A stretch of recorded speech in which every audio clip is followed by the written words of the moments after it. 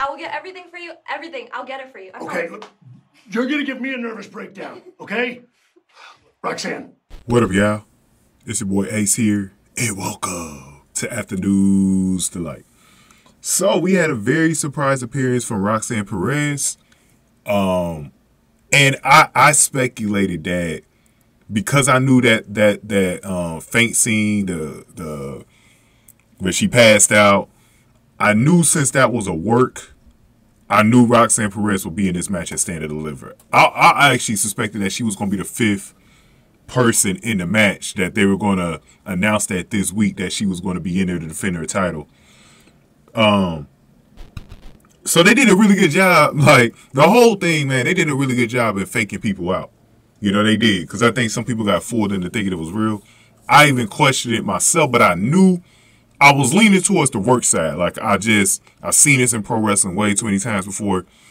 So I was leaning that way, and it ended up being Roxanne Perez is going to be in this match. So she talked to Shawn Michaels in his, I don't know if it was his office or like a conference. Like, it was wherever Shawn Michaels was at the time in the building. But she went to him in a pre-taped scene or whatever. And basically talked to him about, you know, that the doctors cleared her to be able to compete physically. But Shawn Michaels was, you know, he was definitely doubting if she can handle it. And she made a good case for it. And he said, look, I'm going to allow you to be in this match, but I need to see your continue to get updates for your doctor leading into the match or whatever.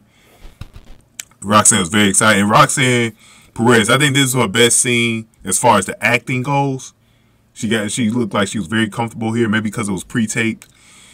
She was able to really not be as nervous and just stand there and cut the promo or whatever she was, you know, saying and do a good job. Because she's actually been getting better with that, as I've noticed as of late.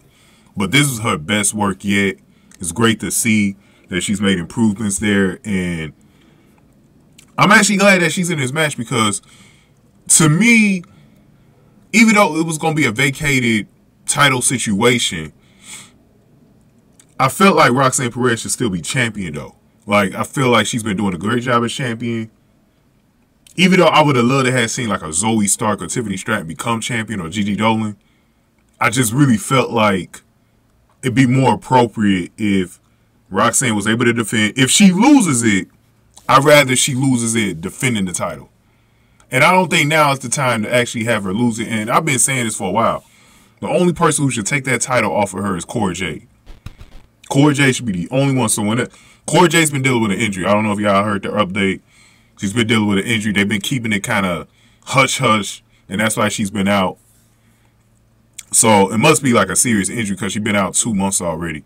Maybe nothing like surgery type situation, but it's an injury that's been damaging enough to keep her out this long to this point. So, but I hope that we get a chance to see her soon because Cora Jade was on a roll with this heel character, man. So we'll see what happens with that. But I think that's the only person that should take it off of her.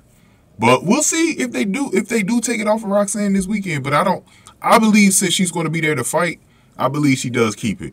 So I'm definitely changing my prediction on this, man. But we're going to talk about Indy Hartwell winning the last spot in the next video. Definitely some interesting stuff there.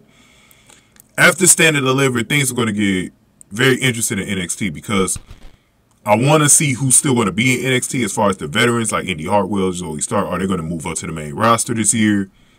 Stuff like that is definitely stuff that I'm paying attention to. So, good stuff there, guys. But go ahead and give this video a like, share, subscribe, y'all. Thank y'all for watching. After News Delight.